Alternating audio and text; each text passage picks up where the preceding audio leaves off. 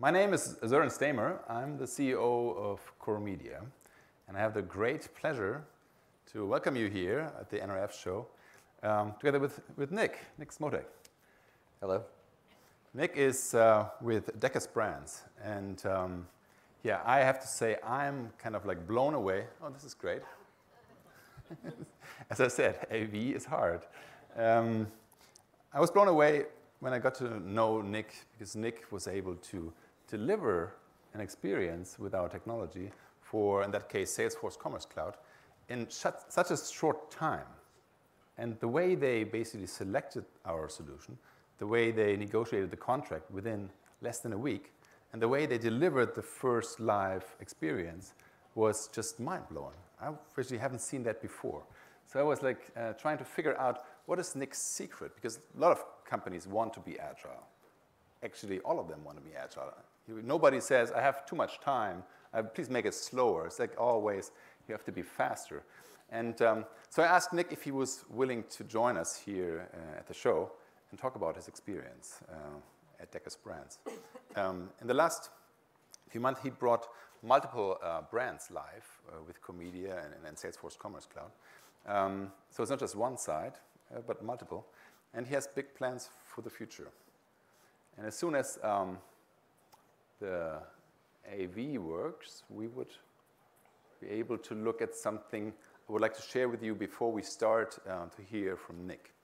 The observation we have working for multiple brands, especially luxury brands, is that there is a big difference between being a normal brand and being an iconic brand.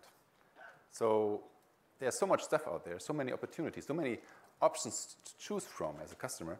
It is hard to make that selection. Usually, you take what is memorable, what you know already. So you go for something iconic, something that is in your memory that you can remember. And so being iconic is a big difference. Oh, I'm not sure we are at the right slide. Maybe we are. Could I have a clicker or move forward? Or maybe stay at this slide for a moment. So being iconic is the difference that makes a difference, because otherwise you don't get any attention. And as soon as you have an iconic brand, suddenly things get much easier. Just think of the Kardashians. It's an iconic brand in the US, the Kardashian family. And the youngest billionaire, the self-made billionaire in the world, is one of the Kardashians, right? So basically, Kylie Jenner, she started her own brand using the Kardashian brand, and she sold lipsticks and a lot of other products. And the products can't be really the difference that makes the difference, because other people sold lipsticks as well. But to become a billionaire, she needed an iconic brand, and that's what she did. When you think about Tesla, Tesla doesn't sell it doesn't market their cars in an old-fashioned way. There are no dealerships, they don't do marketing like we know, they don't basically pay for advertisement. But what they do is they shoot, or Elon Musk shoots rockets into the air and has this old Tesla Roadster flying like close to Mars and around the sun for the next million years. So that is a kind of storytelling that is very different, but that everyone knew, because we love to talk about these things. Yeah, Decus Brands, as you can see here, is multiple brands. The first one that they implemented was UGG.com, the nice boots, but right now, and we will hear from Nick, they rolled it out to multiple other brands. Could you move forward, please?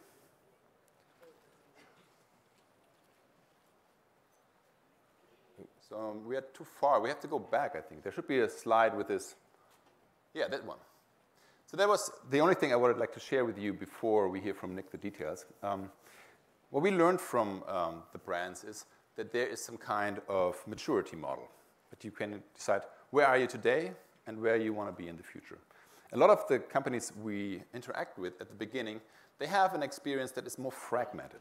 So in a way, they have a nice looking website, but you can't buy anything. When you want to buy something, you have to go to the online store. That is not as nice looking, but you can buy everything with one click. When you have a service interaction, it's again a different website, a different service. And you can tell, by just looking at the thing, is that done by marketing, by merchandising, by support? Because the org chart is visible in your customer experience. From there, the next level up is you integrate content over all these touch points so that you have more like an online flagship store instead of a website and a store. The next level up is that you do that not just for one country, but you do it for, let's say, 100 countries, for not just one language, but 20, maybe 40 languages. And you do it not just for one touch point, the mobile or the web, but you do it for multiple touch points, more and more touch points that are integrated, your emails, your social media. The next level up that we often see is that then you start to personalize the experience or to make it dynamic. Like, it's raining where you are, and then you have the latest mobile phone from Apple, like the Max, and so therefore the experience should adjust to your interest and to your situation that you're in. So that is all this contextualizing of the experience. And the last step that we expect to see soon, we work with some clients on that, is an immersive experience. The idea is there is no separation between physical and digital anymore. First of all, we all have these phones with us all the time, so the digital part, we take it around with us. But also, you see these screens popping up everywhere. Like New York Times, New York is full of the big billboards. You see it in more and more of the walking by at the flagship stores. They have more and more screens. And nowadays, you could basically have the whole flagship store be one big screen on the wall. And it becomes possible to use these screens much more interactive. So we play it out globally, but also using voice technology or scanning technology to do something with these screens. And when you think about the amount of money that these luxury brands spend for the best real estate and the nicest streets around the world, that is a lot of money. Adding a screen, like for one side of that store, that can be used to play out attractive content all the time, day and night, personalized, that is a very low investment. The problem in the past was it was hard to manage that content for these screens, and that is going away. So what we see at the next level is that indeed you come to a store and the store knows about your appointment and basically creates screens filled with content just for you. The stuff that you want to basically visit, that you want to see the products in your language with your currency, that will be possible in the near future. So physical and digital will be one. So now I'd like to hand over to Nick and hear more insights from the real world, like Nick did it. He's director for what was it? Digital technology. Digital technology, which is basically, all of that, and customer experience. So there's hardly anything that doesn't fit in that description. And thank you. Nick, please. Thank you, yeah. Nick Smotek, I'm the Director of Digital Technology and User Experience. I've been doing e-commerce now in retail for about 15 years. I've started out really early in my career as a web developer and then kind of moved into software engineering. And then now I'm kind of taking over the entire e-commerce website stack for Deckers Brands. Next slide, please.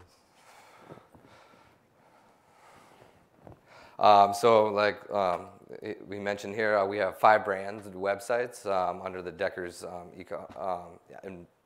umbrella.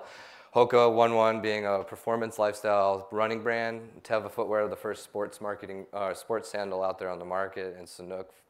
Smotek is a lifestyle brand, mostly around flip-flops and going to the beach and hanging out with your friends in your backyard and barbecuing and stuff like that. And then our most iconic brand is UGG, which is a fashion lifestyle brand, and then a smaller brand that's kind of very similar but Kookaburra, which is a sister brand to UGG, right? So next slide. So we have put together to deliver content quickly to the market. We call them our go-to-market teams, right? We have 2 teams, one focused on our performance lifestyle brands, and then one group focused on our fashion lifestyle brands. And what we did is we put together marketers, SEO people, email, developers, designers, all together on one team. They meet daily on an agile kind of methodology. And their job is solely just to deliver our go-to-market strategy on a daily basis. So having everybody together that can write the copy, design it, and has really allowed us to accelerate our process and get content to our websites as quickly as possible. Next slide, please. We also have small teams across the globe. We have a small go-to-market team that sits in our Europe office and our Asia Pacific office. And a lot of the times they'll take what we have done in the US market and copy and paste that into their e-commerce stack. And so that's kind of why we started, between all this, we started looking out, trying to figure out ways to just optimize this. And to get content out to market was taking us like a week to 2 weeks from conception to end. So we wanted to remove all the bottlenecks and really empower our marketers and merchandisers to really deliver content out there as quickly as possible. And partnering with CoreMedia, we were able to reduce that down to days and hours in some situations. And we've really allowed our developers and our designers to really focus on creating new templates for the system so that the marketers and that can really repurpose everything over and over again and create really good branded experiences for our site. So freeing our time up with CoreMedia has really allowed us to focus on telling really good stories on the websites. Next slide, please.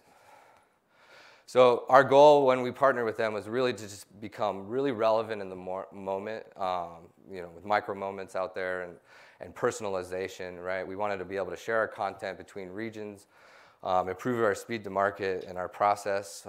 Our process was really cumbersome in the beginning, and we've really streamlined that down. We had Excel spreadsheets that would outline how the marketing plan was going to go, and that would get briefed to a designer, and then the designer would then take it, then it would go through an approval process, then it would go to a developer, and that whole process would take upwards to 2 weeks, sometimes even longer, depending on the marketing campaign.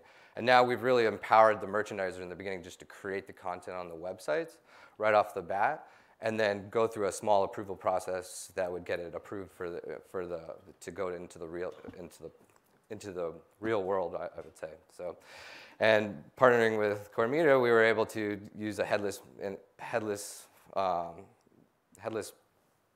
CMS and be able to get that out in real time, and we can make changes to the websites within 15 minutes sometimes. So, next slide. But this has allowed us to really start experimenting with different types of stories on the websites. We really started targeting, we started doing some experiments with A/B testing on weather-based components, so showing boots and for snow products when it's snowing for the consumer in the market, being able to tell our stories, our philanthropy stories in better ways, and really infusing the entire e-commerce experience with the storytelling that we're trying to do. Storytelling is going to be what sets brands apart from other retailers like Amazon and stuff like that, because you go to Amazon and there's not a whole lot of richness to the so coming to the brand is what people are experiencing, and they really want to engage with the brand and learn more about it, and really see how it is and how to wear it, how the experience of it is, and stuff like that. So next slide. So really when we started looking at all this, we saw that a basic blog that we had on our site for years really had a lot of high engagement. People spent more time on the site. They converted higher. We had higher AOV on everybody that went to the blog. So we started experimenting, bringing all that content throughout the websites on the PDPs, on the PLPs. And what we saw is that we increased our add to cart rate significantly, and we increased our conversion pretty heavily. So we started experimenting with that a lot more, and it's been really successful for us over the years. So next slide, please. And stuff like telling your story from the homepage through to the experience, and showing lifestyle images on the PDP, engaging with the blog content has just been really successful for us. And so in 2019, our vision, next slide, please. Our vision really is for 2019 is just to deliver relevant content in the moment wherever we can, trying to engage with the micro moments of the consumer, what to wear on a Friday night, with boots to wear with to wear with what outfits, what shoes to wear for the next running event that you might be attending, how to train properly for the event. These are the things that we're going to be able to focus our content delivery versus building that content from a development point of view. And then trying to personalize the website as wherever we can, showing men's products when we think that you're a man on the website or a woman, and showing kids products when we think that it's relevant, and really just infusing that branded experience throughout the entire e-commerce experience on the website. So that's all I have right now. Great. Nick, thanks. Yeah. So we have some time to do a conversation. Please feel free, if you have questions, to join in. I hope there will be someone giving you a mic or something. Nick, you mentioned the difference between the brand side and what the brand does, storytelling, from what Amazon does. And today, but you are available on both platforms, right? I can go to Amazon and buy our boots. Yeah, we kind of compete with ourselves. Right, right. and so the difference is you tell a different story. So any insights about the customer who come to you and don't buy on Amazon? Because everyone should know these days that you could get the products on Amazon, right? Yeah, and I think the people that come to our websites are looking for that experience to understand what the product's more about, who we are as a company, and how we engage with everyday life, and what our vision is for everything. Amazon is really like new people who might not know who you are that are looking for boots, just like basic boots or something like that, and a kind of a discovery of that. But a lot of times people are trying to come to our sites to just really understand who the brand is. And you try to get the content, the experience content, into Amazon as well? No, we don't. We are they're a wholesaler for us, and so we don't really try to compete there. So. Interesting. So when the people come to you, the impact of the story, do you have any measures for that? Could you tell? You mentioned the blog, that when people basically use the blog, that is very effective to get them to transact. Yeah, yeah, we see maybe about a 20% conversion lift when people engage with our blog content. And they spend more time on the websites, upwards to 2 to 3 minutes more longer on the website. So learning more about the brand, engaging with us, and yeah, discovering, and then they ultimately usually convert at a higher AOV for us. So. Oh, okay, you see that too. Yeah. Interesting. And so that means it makes sense to build more content, right? You said you empowered the marketeers to be faster at that, and that is the basis for all the other things like A/B testing. You do that? Yeah. So with a lot of content comes a lot of time, right? So being able to test as much as we want, it really takes a lot of effort to create more content, right? And so making that as easy and seamless as possible, so you can really A/B test out different messaging, different placements of buttons very quickly is very key for us. Yeah, and the integration with your stores, your basically physical stores. Is there basically, I guess I can pick up at the store and buy online, I can return in the store. Is there more, also like a storytelling integration? We would like to get to that point, right? Right now we have full BOPIS, return online, pick up in store, buy online, pick up in store. A lot of our inventory could possibly come from a store. And so we're really trying to integrate the store experience into the website as much as possible. So the vision to have the same campaign being implemented in the store and on the mobile is something you would... we would like to strive to get to, yes. Yeah, interesting. And the story about multi-language, is that a topic? We saw that even in Germany that, health insurance companies started to have 7 different languages. Even though Germany was not an immigration country, right. Now like 25% of the population has an immigration background. So they realized, oh, it's a good idea to talk their language, to speak their language, and to relate to them. So is that a topic for you as well? Yeah, we have plans to translate more of our websites. We're currently redoing a lot of our Europe websites, and they'll be offered in up to 4 languages, and we'll bring that to probably the U.S. website eventually. So. Yeah. So we have a customer in the Middle East, and they had just English and dollars as transaction platform, and then they started to introduce local language plus local currency. So they saw 50% lift in revenue right away. Right after they relaunched with the local currency. So that's interesting. Yeah, I definitely could see that.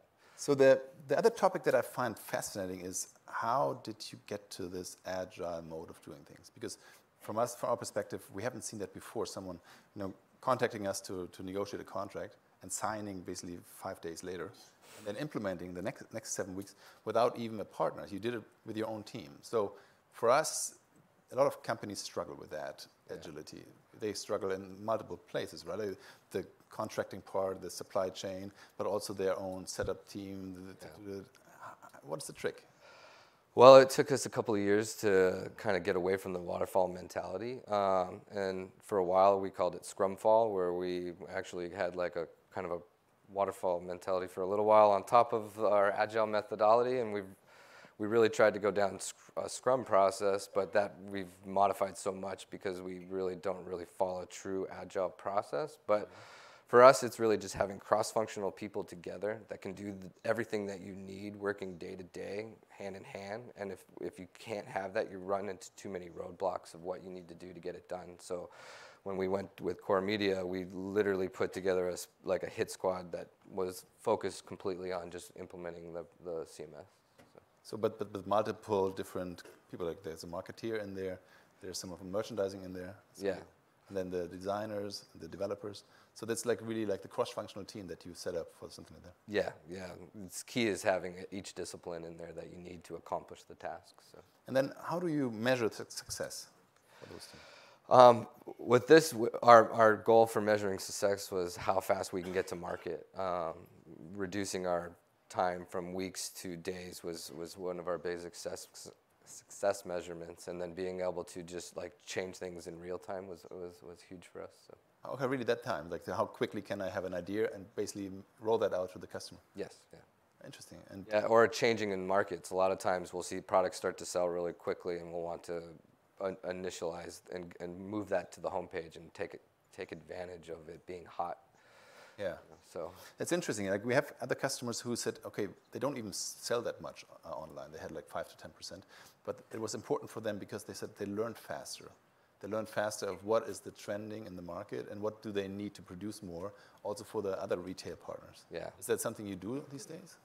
Me, not personally, but yes, we do. We look at that, try to see how we can take advantage of the market. We're really trying to reduce our product development time, because when you're making footwear, it's really long process to get footwear out there, and you could miss trends and stuff pretty quickly. So the goal is to try to take some of the agile methodologies that we do online here and bring that to our footwear product development life cycle and try to reduce that down from like, I don't know, it's like 19 months to, it's a year or less than that would be great. And that's interesting. And then you can react right now, for example, like different colors. If something, the Kardashians again, they tweet something about this cool kind of paranoid purple, and then you can react faster already, or is it?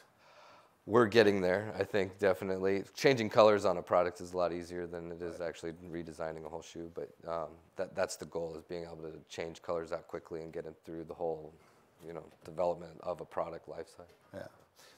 And the next steps is you want to do more of that. You want to basically create more content to...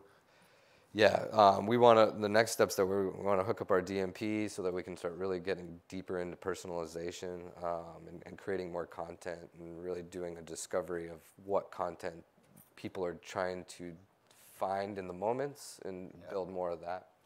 Interesting. And personalization, do you have acceptance of your customers? They love it, they like it, they expect it, or... The personalization that we've done, the tests that we've done, have been pretty successful. So showing weather-specific products when it's snowing for people has been really successful for us. We've been doing that off and on for a few years now, and then that's been really successful. And then personalization of product recommendations and all that's been really successful. And so we want to take it to the next level of like you land on the homepage if we can identify you in any way, really start to personalize that experience throughout. Okay. So you mentioned you also have content that is relevant after the sale, right? Things like, after a while you get a little kind of like some dirt on your Uggs and you want to clean that up. And you have these like content pieces about that situation. Yeah. How to clean your Uggs. Right. Yeah. So in a way that would be, you could put that on your store, on your flagship store online at the right timing, right? When people kind of might run into that. Yeah, that would be a good way to do it. Or if they're Googling like how to clean their products, being able to serve that content up, Yeah, interesting. Yeah, nice. Yeah. And the question with into the store, what is missing for that to happen, to go into the physical store with your content? I think what's missing right now is some TVs in our stores. So we've been redesigning some of our stores, and I think they're trying to put TVs in the stores would be a big thing. An app would be really good so that you could maybe see when someone comes in the store and start displaying up content and knowing who they are would be really neat. Yeah. But I think it's just really now that we have a CMS in place, just taking the steps to kind of execute on it. Right? Great. So I would like to open up for questions. Over there.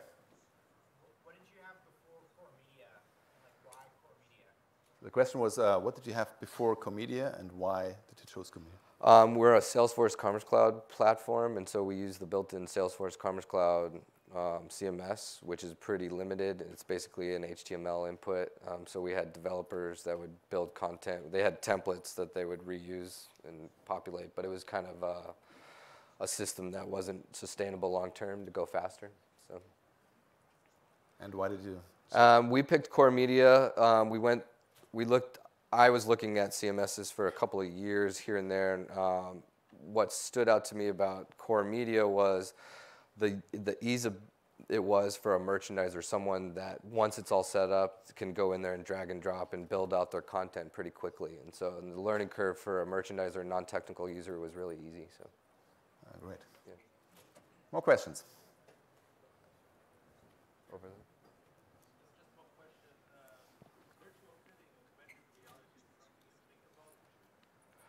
The question was virtual fitting and virtual reality. I mean, we've definitely thought about it and haven't really gotten deep down in the exploration of it. But fitting for shoes is really definitely a hot topic. Any way we can try to reduce returns would be really good. So, I mean, I think it would be something to experiment with in the future. Mm-hmm.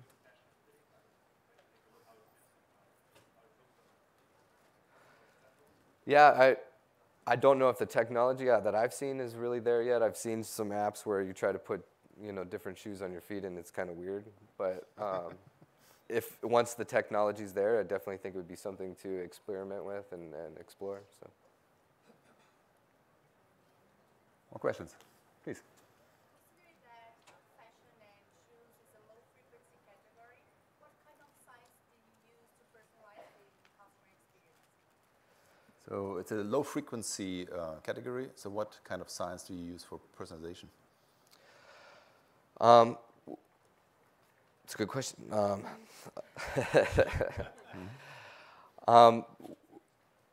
We haven't really. I mean, I haven't really done a lot of that with specifically to fashion, other than that we're really trying to take like past purchase history, what you've looked at before. And trying to serve as relevant of products to the consumer when they come back with, especially within our loyalty program, when we know what you repurchased, what you purchased in the past and stuff, and what categories you really like to look at. So if you've looked at certain categories or purchased like certain types of wedges or anything then we'll try to personalize that kind of content up to you. So something much more regarding to the basket than any predicted model.